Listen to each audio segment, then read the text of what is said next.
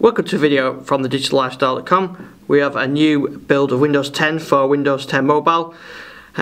Released yesterday. This is 14283. This is currently only available on the Lumia 950, 950 XL, 650 and 550 devices released with Windows 10. But now they've also added the Xiaomi Mi4 and the ALCATEL OneTouch Fierce XL, which also come with Windows 10 Mobile. So the devices that ship with Windows Phone 8.1, which have been upgraded to Windows 10, aren't supported yet, just the devices that ship with Windows 10 Mobile. Okay, so what's changed in this? Well, there's not a huge amount. In the phone app, you've now got this dialogue there which shows notifications on there when there's something new. So this is showing there's no new voicemails, but if there was two, it would show a 2 in there.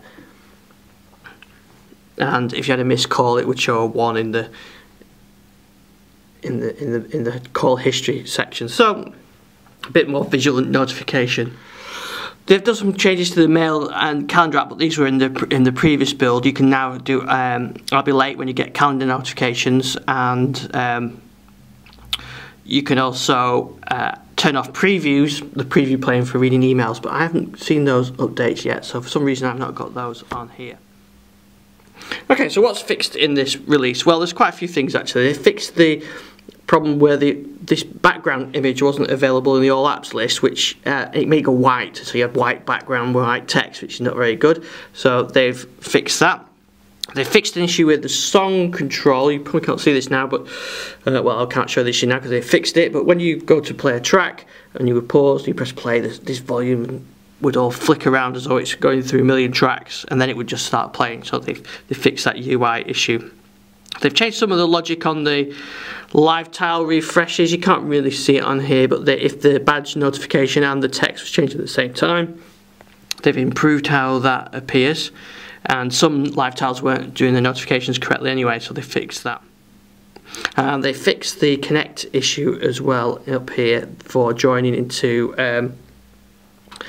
mirrorcast displays and wireless displays, that kind of thing as well. I've also noticed as well, I will see this now. No, the way that these live tiles appear, they sort of come top to bottom now, which seems differently than before. There are some issues with it that you need to be aware of. The Bluetooth support has been updated to 1.5, and the pairing with your Bluetooth device in your car is done. The feature detection is done during pairing. So if you're already paired up, it's used the 1.0 profile, and if your car has some extra features that the 1.0 profile didn't support but the phone now does, you need to repair them again. I haven't done that, and everything just worked fine anyway, but you will need that to get the most out of those features. If you've got a Microsoft band, the Microsoft Health app and syncing will no longer work. Bit of a problem when you've got a Microsoft band like I have, but there is a way around that, which is to change your language, your phone language, and then the syncing starts. So I was set on UK English, I changed it to US English, and everything started working. I haven't tested it, it's going back to UK English to see if that fixes it, but I'll perhaps give that a try today.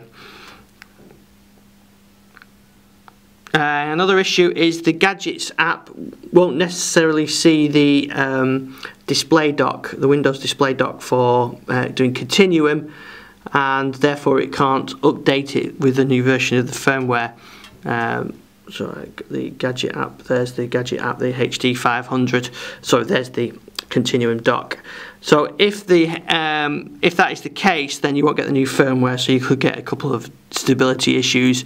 If you've already got the new firmware on, then it doesn't matter, and then that bug will be fixed in future versions anyway.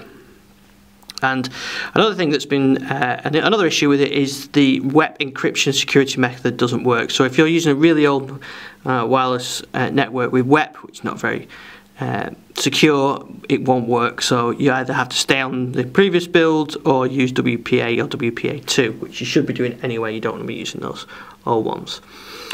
One other thing I found as well is the battery saver. I had pinned to the bottom there, and that's disappeared as well. So I can re-add it, but just to be aware of when you're doing the upgrade. So those are all the changes on this build. Like I said, there's a couple of Outlook changes that aren't show up on here, so I'll have to figure that out. So this is 14283. You can go and look right back to the very first preview of Windows 10 Mobile last year, and all the PC builds as well on our YouTube channel. So thanks for watching this video, and we'll see you on the digitallifestyle.com.